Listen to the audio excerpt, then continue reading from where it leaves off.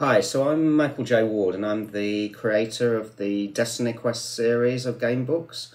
So my main series, if you don't know, it started about 12 years ago with the sort of release of the Legion of Shadow, which was my first foray into gamebook writing.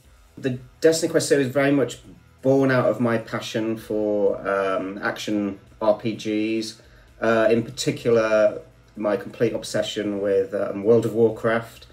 I really wanted to capture, that feeling of a game like World of Warcraft, where you kind of go out into the world, you quest, you fight monsters, you get loot for your hero, and then you get to customize them and make that hero your own.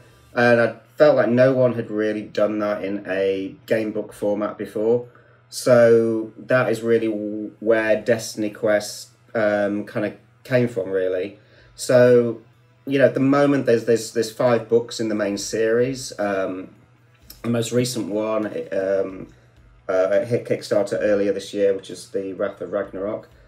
As you can see, obviously these are hefty tomes. These are huge solo RPG experiences. And with that, obviously I accept there's quite a time investment because, within each book, it's essentially a massive epic campaign.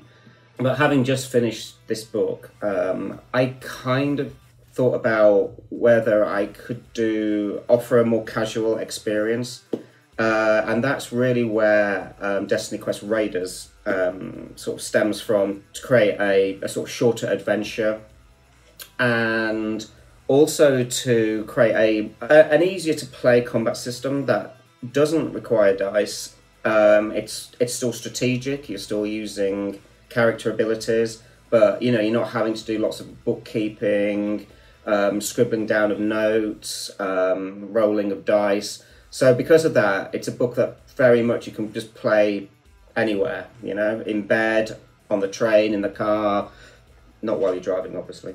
But that's just the whole concept of DestinyQuest Raiders is just all about accessibility, and yet at the same time still giving you a fantastic story set within the DestinyQuest world.